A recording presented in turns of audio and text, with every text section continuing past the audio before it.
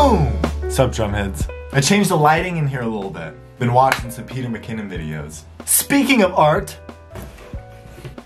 where is it? Check it out, yo.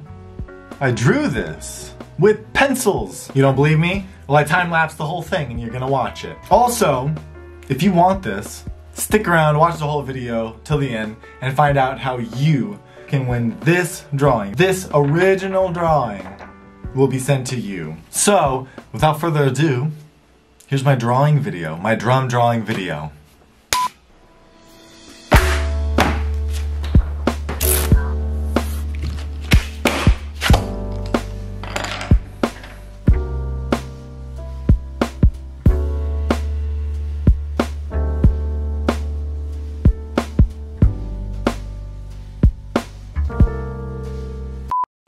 I guess maybe I can do some like commentary or something over this video while it's going on, maybe? Or am I supposed to play some music? Would you rather have some music? Like some elevator music?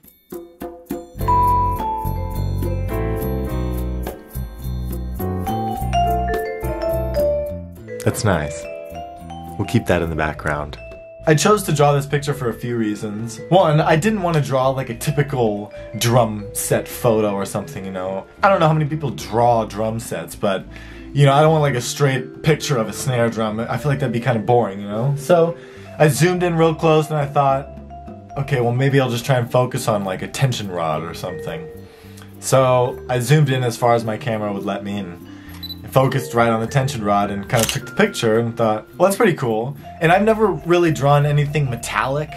So the thing is, when you're drawing like something that's chrome, you're basically drawing the reflection of what's around the object. You're not drawing the actual thing, you're drawing like the surrounding objects, you know, the mirror of what's on that chrome object. And that's something I've never done before, and I wanted to do this with graphite pencils, so it was gonna be just black and white. The photo was gonna be black and white. That way, you're only working with like two variables. It's either shadows or it's either a highlight, you know? So you're either filling in a place where it's dark, or you're not filling in a place where there's light, you know?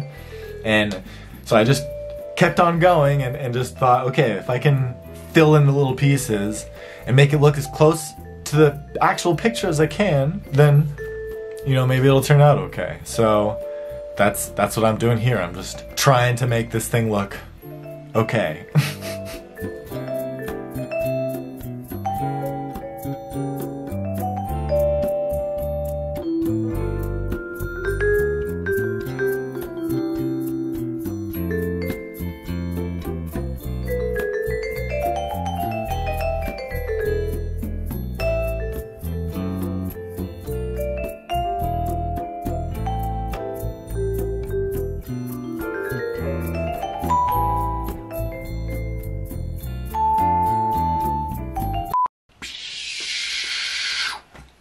Not bad. Alright, let's get down to the nitty-gritty. You want to know how to win the drawing? I don't like to get political on my YouTube channel, but this is bigger than that. If you've seen the news, then you know what's happening right now in the United States. I'd be part of the problem if I didn't use my audience of 67,000 people on YouTube to say something to. So I guess this is my way of just trying to help and encouraging you guys to help as well. So what I need you to do to win this drawing is donate at least $3 to any of the charities or organizations that I've listed below. $3 gets you one raffle entry. Once you've donated to the organization, take a screenshot with a little timestamp, that way I can see, you know, when the donation was made, and then send it to me on my Instagram DMs, and that's it. At the end of the day, it's not about the drawing.